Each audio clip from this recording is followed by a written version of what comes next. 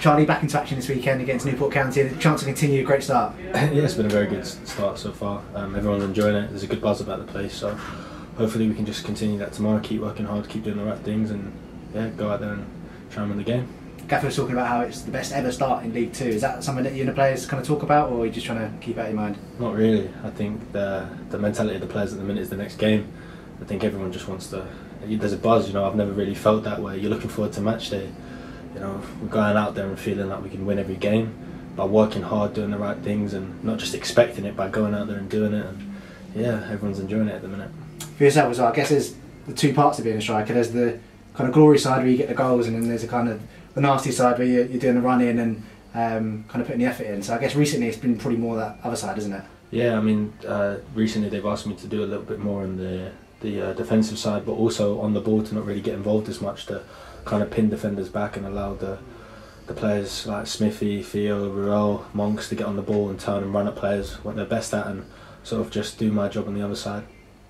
But you know, playing for this gaffer in a 4-3-3 is not the easiest job, and I'm sure the fans can hear that on the side. But you know, there's nothing better, and I'm thankful for the staff and how everyone's welcomed me, and hopefully I can keep working hard and keep getting results, and that's the main thing. In terms of your season so far, then, do you feel like you're learning a lot as a player?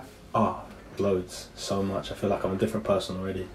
You know, last year wasn't really good for me, so this year I kind of had a point to prove, and I'm still proving it. But I think I'm doing the best I can at the minute and enjoying my football, and that's the main thing. Last Saturday's win at Barrow certainly felt like a bit of a statement in terms of them being second, and apart from maybe one chance in the first half, we didn't really look too threatened either. So as a unit and as a whole team, that defensive record has got to be something that you're all really proud of. Well, I mean, we defend from the front. I think we will take pride, especially the front unit, in helping our defenders out.